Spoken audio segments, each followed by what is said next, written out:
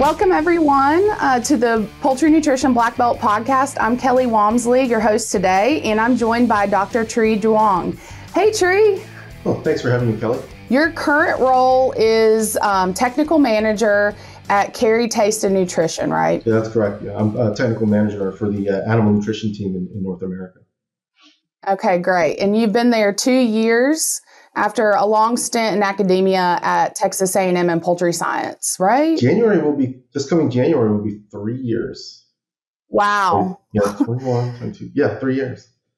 Wow. Okay, time flies. Wow. So 𝗟𝗽 has really, there's a lot of different sectors that we kind of interact with in a day-to-day. And I know you have dogs, I have dogs. And so kind of touches probably all of us a lot more than what we know in terms of products that they're affiliated with. But speaking about from an animal health or an animal production animal standpoint in poultry, enzymes would be the biggest area, right? Yeah, enzymes is probably what we're most known for right now. But 𝗟𝗽 is we do have other technologies that we're bringing to market, and that's I don't know. So do you have and so with your role as technical manager, what are the different products that you're working with mostly right now? Well, I support our entire product line across all species right now. And so, but mostly our focus is, our biggest market right now is, as far as that needs technical support, is really enzymes in poultry, and also some of our gut health products. As far as supporting, but we are working to bring other products to market, and our liquid smoke product that we're hoping to launch at IPPE this year is that's probably the most fun project I'm working on right now. The 2023 Arkansas Nutrition Conference Technical Symposium is brought to you by 𝗟𝗽. Proven on the farm, trusted on the plate. Let our technologies help make your production goals a reality. Learn from the experts how carbohydrases improve nutrient utilization. Gut health technologies differ by type. Innovative ways to feed, and a novel technology that will light your performance on fire. See us August 29th in Little Rock. So liquid smoke, how does that interact, or what does that look like interfacing into the animal health area? We're launching our liquid smoke product as under our gut health product line.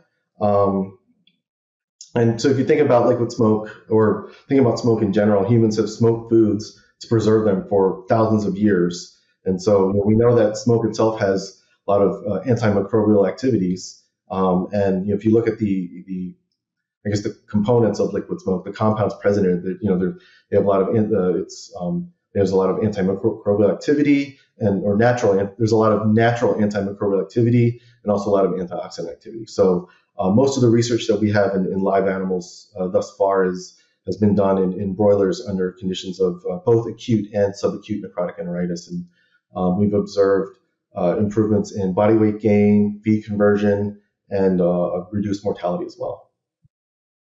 Okay, that's interesting. And so, do you know what if that smoke then transfers into the bird, and when you eat those birds, what they taste like? Well, considering that we've done all the studies under BSL biosafety level 2 conditions, you're not allowed to taste those chickens. I'm guessing that at the doses, the inclusion rates we're using, the effect on taste of the animal is probably going to be negligible, but that's something we need to explore at one point. You're probably more likely at those inclusion rates to potentially get flavor in eggs, but if you're looking to flavor eggs, there's probably easier ways to do that than feeding the flavor to the chicken in the first place. So this liquid smoke product that you all are launching at IPPE, is that the same kind of liquid smoke that I would just buy at the supermarket, or is there any kind of difference with it? It's basically made using the same process. We basically make all our liquid smokes using the same process, and then fractionate and pull off the components that have the activities that we want.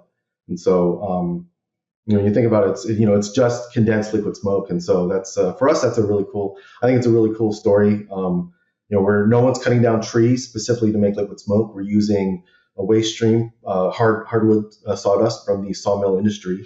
We're pyrolyzing that, condensing the vapors off of that. So the process, it's very,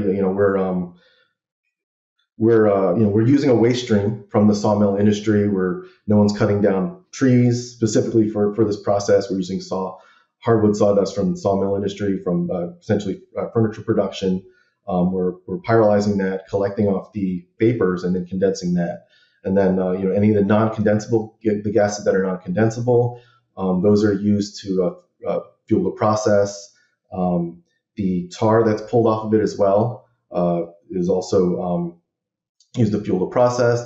And then even the char that's left over, that goes to charcoal production. So it's I think it's a really cool upcycling story. That's kind of exciting for us as a company. So what are kind of the next steps? I know you said a big launch at IPPE, but what are the next steps with this type of product, and where you need to get and then to getting this into, including this in the diet commercially? Well, and I think there's again, a lot of the benefits of feeding and using liquid smoke. And obviously these are things that we've similar benefits we've gotten from the human food side and application as well. I mean, not necessarily health benefits, but food protection, food preservation. So I think there's we're interested in looking at what other problems the industry is facing that we can mitigate. Certainly food safety is a concern. Hopefully, if we can get some approval for that, we're hoping to run some studies evaluating the ability to whether or not liquid smoke is able to inhibit salmonella in the animal. We know that it inhibits it, on a Petri plate and test tubes on food, but if feeding it are we going to be able to see similar effects in an animal? Food safety, but I think also we know that we know that smoke has when it preserves food, it has activity in inhibiting parasites. So, there's some other applications down that route we're interested in looking at as well. I guess one thing though too, that's interesting is, so we're on Poultry Nutrition Blackbelt. And one thing that we haven't talked about is the fact that 𝗟𝗃, you're not a nutritionist, right?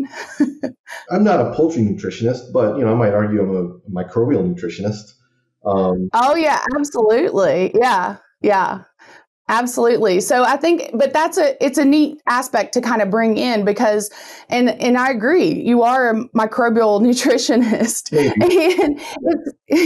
and so tying in, thinking about how important the microbiome is, and then, that we have all these different products that are out there to impact bird health and bird performance. But you have the mindset of kind of bringing in your basic and molecular chemistry backgrounds and microbiology backgrounds, and then bringing it into application to kind of, it's really just taking things from a little bit of a different approach from what somebody like maybe with my background and just poultry nutrition would traditionally take. And so I think that's an exciting approach. I don't know, I've always been a little bit different in every sort of job that I've had compared to, let's start over again. I don't have the traditional, poultry science background. My undergrad degrees in biochemistry, my graduate degrees in functional genomics. I did that working in 𝗟𝗶𝘀𝘆 genetics, and I did a postdoc at Washington State working in Campylobacter genetics, and so that's kind of how I got into poultry. And I think just bringing people of different backgrounds together, different scientific backgrounds, gives you the ability to ask questions that you might not otherwise ask. A lot of the when I was at the university. I worked a lot with 𝗟𝗶𝘀𝘁𝗀, and I worked a lot with Jason Lee, and so I think we did some really cool work there. And, with the USDA unit there, I did a lot of work with 𝗟𝗶𝘀𝘁𝘀 as well. And I think, again, who's a veterinarian. And so I think just, putting those together, those different disciplines together, I think we were able to do some pretty cool work that I'm pretty proud of. Yeah, I agree. I think that's really neat. So, well, kind of, I guess wrapping up again, then appreciate your time today. And it's always good to see you and see a familiar face across the screen. And I'm really looking forward to seeing you at least in person at IPPE. I know definitely I'll see you there. So excited to learn more about your liquid smoke products there too. Come on by our booth. I forget the number off the top of my head, but come on by the 𝗟𝗽𝗽𝗃 booth at IPPE. You can, our smoke expert will be there for sure. So, you'll be able to ask him questions if he's available and walking around. But we may have some samples or not show and tell, but show and smell samples. Get your hands on and get a whiff of. Very cool. Well, thanks again. And thanks everyone for listening and tuning in, and whatever platform that you're tuning in. It's a Poultry Nutrition Blackbelt Podcast. Say that 3 times fast. And appreciate your time. Thanks. Thanks, Kelly. Hey everyone, we're always searching for the latest and greatest research to share each week. And if you have a poultry nutrition related research trial and would like to come on the show and talk about it and share it with us, feel free to email the research link, the paper where we can find it, or the abstract to hello@𝗽𝗍𝑛etics.com. That's hello@𝗽𝗍𝑛etics.com. And I look forward to hearing from you.